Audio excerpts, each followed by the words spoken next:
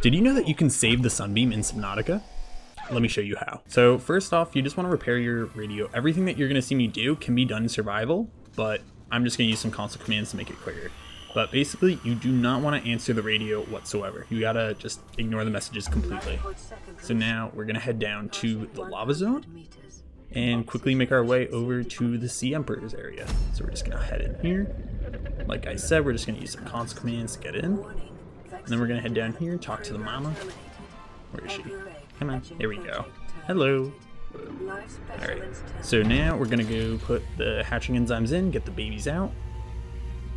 And then once mama croaks over, we should be able to just quickly get some of the hatching enzymes. Here we go. Yep. Oh. Yep. Goodbye. Sorry. Yep. Okay. Now there's some goop. Let's go grab it. Thank you. Oh, thank you. Then we go up to the cannon. Get this little stabby thing to go stabby stab. And then once that's disabled, we should be able to head back to our little life pod and check the radio. Now, if we haven't touched the radio at all, we should be able to get the following message, and the Sunbeam will be saved. Aurora survivors, this is trading ship Sunbeam. We've tracked your distress signal, but your ships left a substantial debris field up in orbit, and we can't attempt a landing. We're gonna have to head home.